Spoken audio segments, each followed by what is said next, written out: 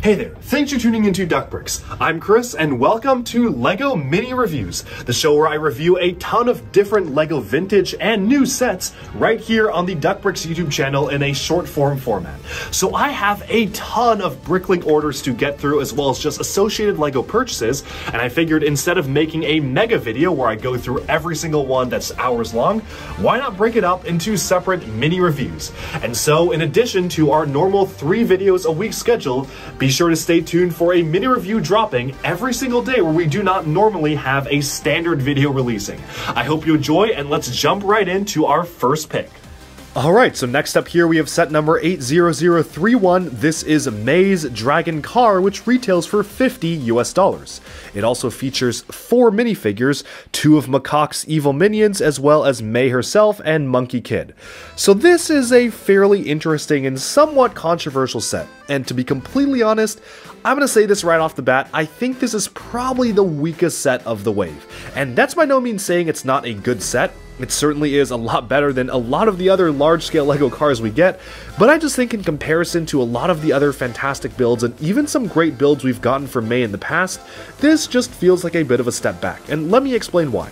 First of all, these side builds are fun. They don't really do too much for me, but it is nice to see some sort of large-scale skateboard for Monkie Kid. We'll just get that off frame here, as well as a villain's bike as well, which is very similar to other bikes we've gotten for, say, Ninjago, very similar to the Sons of Garmadon bikes, but it's nice to see this new piece being molded in transparent purple, which is somewhat related to the collectibles of this wave.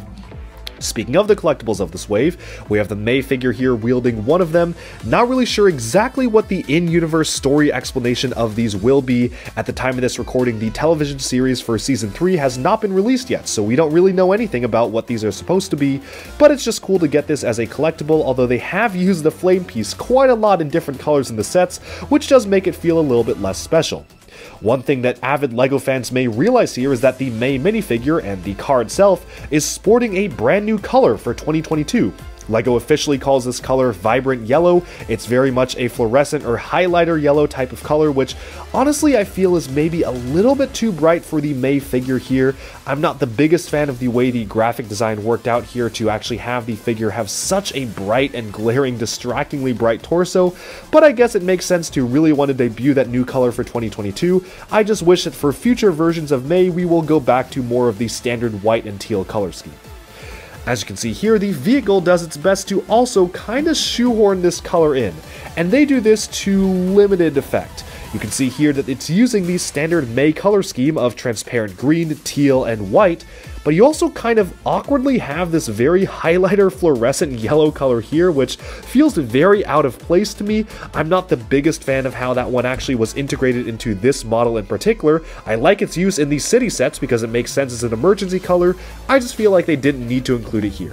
So this set is basically built around a big play feature where you can see one of the large, actually juniors or 4+ style of missile launchers there. Tilting the head upwards will fire the missile. It actually has quite a powerful blast behind it. These are intended to replace the Technic competition cannons, so it really is just using the LEGO City water blast piece, but this time molded in transparent green for energy blasts, which I think is a cool recolor, although it does feel a little bit juniorized for this style of build. Moving onwards, there is some fun shaping going on with the car itself. You can really get this rolled up. It's reusing the Ninjago Prime Empire blade pieces, which make total sense for inclusion of this build as well. And I do like the kind of apple green or transparent light green color used kind of to keep things consistent with the rest of the May vehicles. That being said, it is kind of a strangely shaped car. It really, again, is built around this very blocky launcher at the front, which makes it feel at some points very incomplete or just kind of juniorized a bit to the front here. I was a much bigger fan of, say, the May's jet from last year, which I think had some really excellent shaping, some really cool color scheme choices and design for gradients of colors in that jet.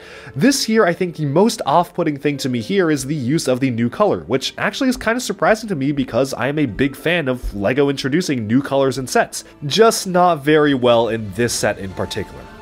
That being said though, not everything about it is bad. I do like the shaping of the actual pieces here that were introduced for LEGO Star Wars back in 2016, but it's cool to see these being actually used as the curvature and shaping of the bodywork of this car. Some nice detailing on the side here, but very, very simple. Of course, as we rotate it to the back here, it's just using a standard Technic frame.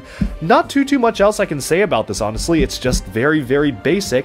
It feels a little bit too basic for Monkie Kid in terms of the launcher there, but of course, there's a lot more sets to come, so let's now move on from this set and take a look at our next set on the list. Alright, and with that, we have summed up this mini LEGO review. Thank you all so much for tuning in, and do let me know down in the comments below what do you think of this set. Do you like it? Do you dislike it? And if you own it, what have been your experiences with building and playing with the set itself? Also, let me know in the comments if you like this format of mini reviews. I'm trying to put them out on a fairly regular basis, so thank you so much for tuning in, and I'll talk to you again very soon. Like and subscribe for even more LEGO news, reviews, discussion, and analyses coming your way very, very soon.